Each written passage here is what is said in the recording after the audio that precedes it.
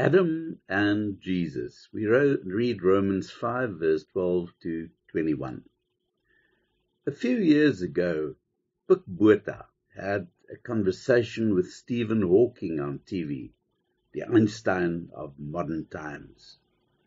Book's question to him was, what happens to your consciousness when you die?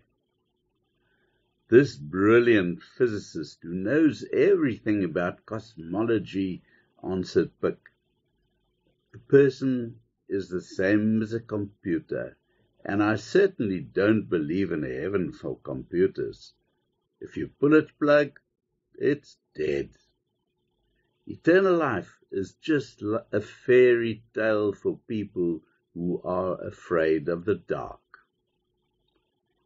How shocked and terribly surprised Stephen Hawking will be one day, and with him there will be a multitude of others who heard the message of the gospel clearly and distinctly, but laughed at the absurdity of it.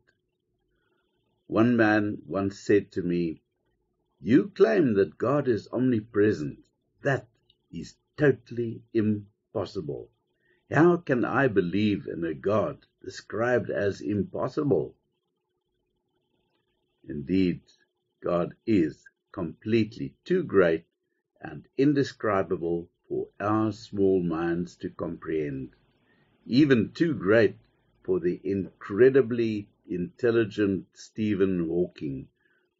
Because creation is totally incomprehensible, his claim was that the universe just accidentally came into existence during the Big Bang. Nonsense. The creation, God's creation, was the greatest miracle we could ever dream about. But there was a second great miracle, one that stands out like a dizzying mountain peak in the history of the universe. I'm talking about the wonder of God's great act of reconciliation on Golgotha. We can rightly regard it as the second creation because on this day God created acquittal for all mankind. One of the most important elements of the first creation was man, Adam. He was to become the father of many nations and certainly one of the most important key figures in human history. There is, however, a very great similarity, but also very prominent differences between the results of this first creation, man, and those of Jesus during the second creation. Adam causes punishment for mankind. Jesus brings about salvation. Adam commits sin. Jesus brings about grace. Adam is the cause of death. Jesus gives eternal life. Adam causes condemnation. Jesus buys acquittal for mankind at a huge price. Adam causes enmity between God and man. Jesus brings about reconciliation. Adam falls into disobedience and drags his descendants along. Jesus leads mankind to obedience. Indeed, Adam was a very important person in history, but Christ's representation achieved so much more for you and than Adam's.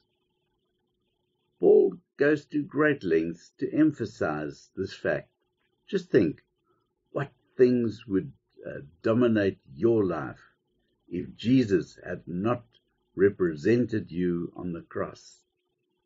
There's certainly still remnants of Adam's in your life, but through Christ, they no longer rule over you.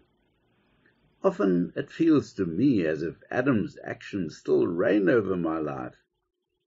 Someone once wrote to me about how she had said ugly things that made her grandchildren run away in shock. Yes, such things do happen. She wrote that later she admitted to them that she was wrong.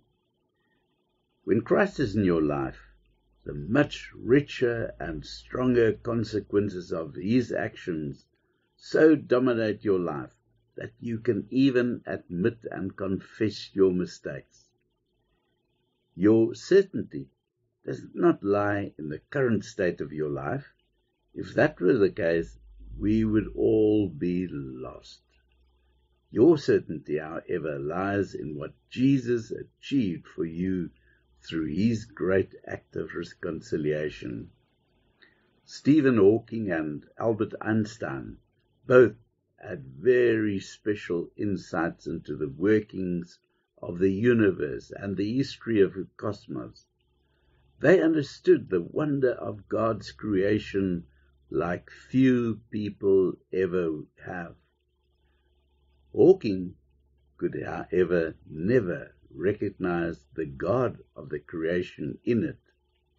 But Einstein did give credit to a pantheistic God. They were the masterminds behind astounding theories. But the true God, and especially the truth of God's acquittal through Jesus Christ, was totally incomprehensible to both of them. Possibly it was just too simple for them. Paul was also a highly educated man, and I think we can place him academically on the same level as Einstein and Hawking today. One very big difference, however, is that Paul recognized what those learned men totally missed. He saw that God leads a person to faith and certainty through the richness of his grace, and that there is an inexhaustible source of grace and love from which we can live with certainty every day. With God's grace, you too can place your life in his hands and have peace today. Let's pray. Lord, I praise and glorify you for the great grace that you have shown to me. Amen.